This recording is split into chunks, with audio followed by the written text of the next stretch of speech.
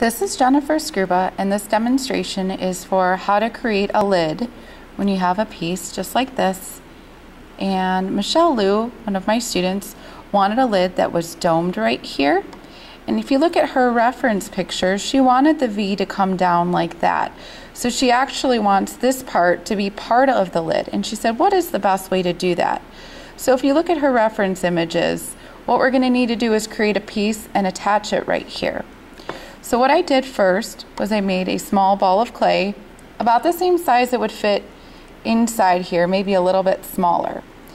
The next thing I did is I put it in my palm and I pushed. I'm right-handed, so this is my right thumb. Gently push, just with your thumb, around and around. If it starts to crack, just add a little bit of water.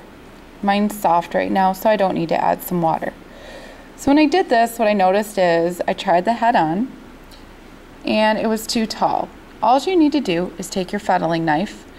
If you've ever peeled an apple before, you can just cut some of it away. So keep shaving it away until you have a better height. Again and again. And you can even flatten it out some just by tapping it on the table. So here I've spent some time, and I have my lid right here that's hollow, but I actually want to attach it. So to do that, you're going to need slip, which is just clay plus water, and then you're going to need something to score the surface, which is like scratching the surface, because this clay is harder and this clay is softer. So I'm just going to use my fettling knife, and I'm going to scratch a bunch of times over here. Scoring, if you think about a zipper or Velcro, scratches the surface so it's ready to accept new clay. I'll set this down.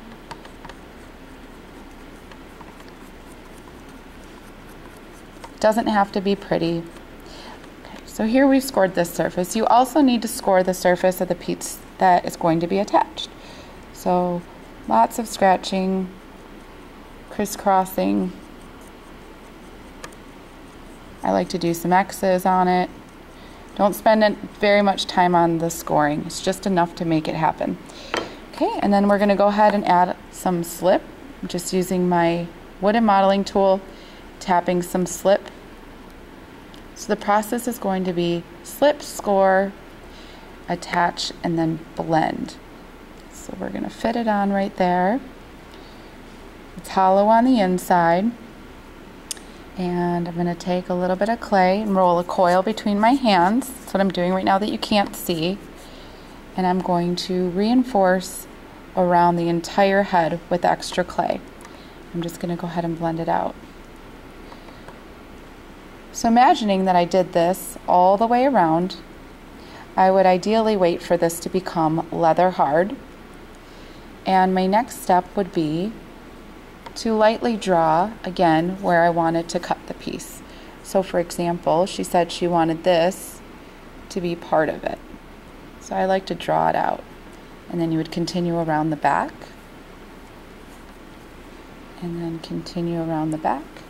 And then your next step would be to take the fettling knife right here. And again, I'm speeding through this just so you can see, get the general idea. Actually cut into the clay and start to cut away and remove that. So let's actually cut hers. There is a sharp side to the knife if you pay attention. You just have to look really close. Cut, cut, cut. So this would have been blended, but we didn't do that. Let's see what it looks like.